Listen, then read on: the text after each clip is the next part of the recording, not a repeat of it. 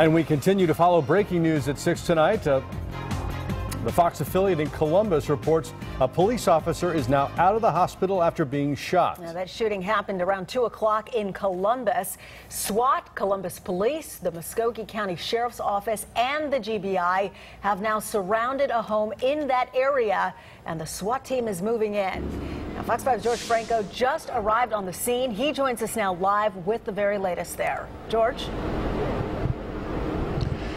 Well, today, and Russ, we're trying to assess the situation, get specifics from the Columbus Police Department, but this is what we know right now. We're in the Midtown Columbus area here at Hilton and Cherokee, and behind me you can see a lot of activity involving lots of police cars from the Columbus Police Department as well as the Muscogee Sheriff's Office. From what we understand, as you folks indicated, this started around 2 this afternoon. Something led to an officer involved shooting. The specifics of that are still unclear. We will find out later, but we're told from the mayor's office that the officer was shot and that the officer was shot in the upper body area and that apparently his bullet-resistant vest saved his life, that the officer was taken to the nearby hospital and that the officer was treated and released. This all according to the Columbus mayor's office, which brings us to this point right now. We understand that the SWAT team is in place and may be making moves or taking action to get inside to this home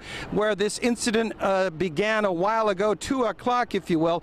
I have been told by various witnesses that there were 3 flashbangs indicating that the SWAT team was moving into that house, but we haven't had any confirmation of that from the Columbus Police Department. We're waiting to hear what happens next. We've heard conflicting reports that there may be somebody inside, that person may not have been inside there at all. We will hear from the Columbus Police Department a little later.